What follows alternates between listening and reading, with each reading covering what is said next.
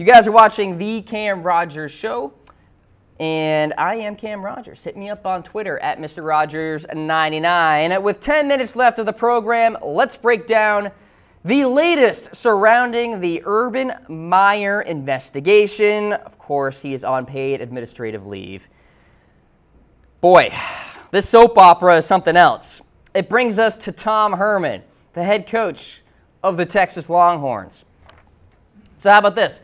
A man by the name of Jeff Snook reported on Facebook that sources told him Texas head coach and former Ohio State offensive coordinator Tom Herman was the one who tipped off Brett McMurphy on the Zach Smith situation.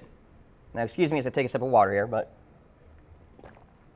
Snook added that Tom's wife, Michelle Herman, encouraged Courtney Smith to go public with her claims that her ex-husband had physically abused her. So the Hermans apparently even helped pay for Courtney Smith's legal fees, according to this Facebook report. Facebook is now the land of breaking news, by the way. Michelle Herman answered Snook and said, quote, "This is BS. We had no reason good enough to do that to Shelley or Urban." Okay. So that's report number one. Herman may have tipped off Brett McMurphy on this whole Zach Smith situation. So after that, the Austin American-Statesman reported Herman denied he was McMurphy's source. So here is what Herman told the Austin American-Statesman. Quote, "It is absolutely untrue. Neither I nor anybody in my family has ever communicated with Brett McMurphy about the situation at Ohio State." And we'll get to that next player card here about this. Herman did confirm that his wife, Michelle, had given money in March 2017 to Courtney, and apparently it was just, monetary assistance here. Okay. So you just heard me talk about how apparently Brett McMurphy was tipped off by Tom Herman. Now Tom Herman goes public and says it is absolutely untrue. Brett McMurphy took to Twitter. Here he is, giving his side of the story. "For those who have asked for my response to Jeff Snook's claim Saturday, I have never revealed my sources in my nearly 4-decade journalistic career, and I am not going to start now. However, I will say unequivocally that Tom Herman was not my source." Okay. Welcome to peak rumor season here on the latest surrounding Urban Meyer and Ohio State. What a crapshoot. And now, Tina Carano, the mother of Courtney Smith, recently went against her own daughter's claims, as you see on your screen. In a report by Snook, Carano was quoted as saying she did not believe Zach Smith had abused Courtney and backed up further claims made by Zach's mother, Lynn Bruce, that Courtney Smith had vowed to take down Urban Meyer as part of revenge for Zach Smith's infidelity. You got all that?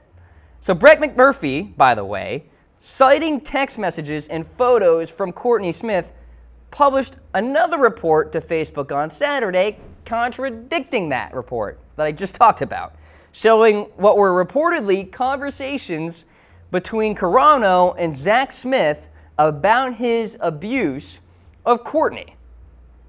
Here are the texts. And then Tina commented on McMurphy's post saying, quote, "Where's the proof these texts are actually from me?" Oh my God. What is happening right now? I mean, this is a total mess. So quickly, to recap. In that Snook report, Carano was quoted as saying she did not believe Zach Smith had abused Courtney. Then Brett McMurphy shows these text messages, apparently conversations between Carano and Zach Smith about Courtney Smith. And then Carano then comments on that Facebook post, "Well, where's the proof that these are actually from me?"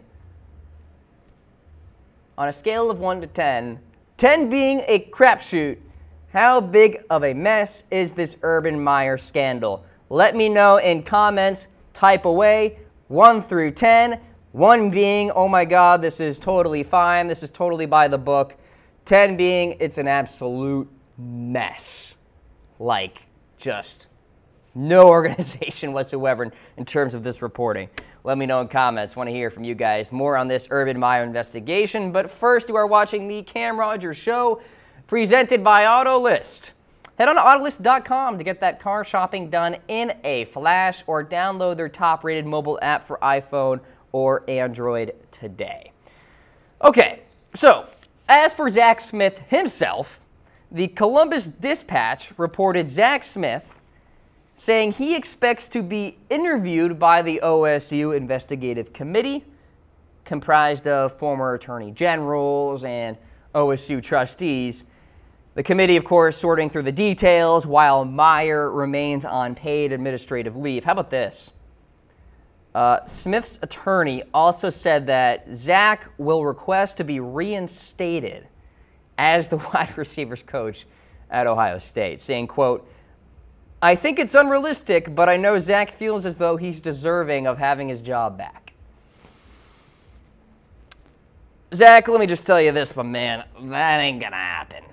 I mean, yeah, there was a rally of some, 100 people, of OSU fans chanting their support for Urban Meyer and all that, but that was for Urban, not for you. So I don't see any petitions out there trying to get you reinstated as a wide receivers coach for OSU. Now, could it happen? Sure, but even Smith's own lawyer said it's unrealistic. Should Zach Smith be reinstated? Let me know in comments. Type away. Type 1 for yes, 2 for no. If I had to guess, by the way, when we get some sort of resolution in regards to this Urban Meyer investigation, I think it happens this week. I think we get the news sometime this week, whether it's tomorrow or Friday or maybe even Saturday. My projection actually is Friday. I would suspect it's some sort of Friday end of the week news dump. But this situation is getting messier and messier when you're having contradicting reports from this guy, Jeff Snook, and Brett McMurphy, and you have Tina Carano contradicting herself about where she stands on all of this. It's just an absolute crapshoot. So Zach Smith will get interviewed by OSU and that investigative committee, and I bet by the time that interview is completed, I would assume the committee will have some sort of solution / decision a couple days after.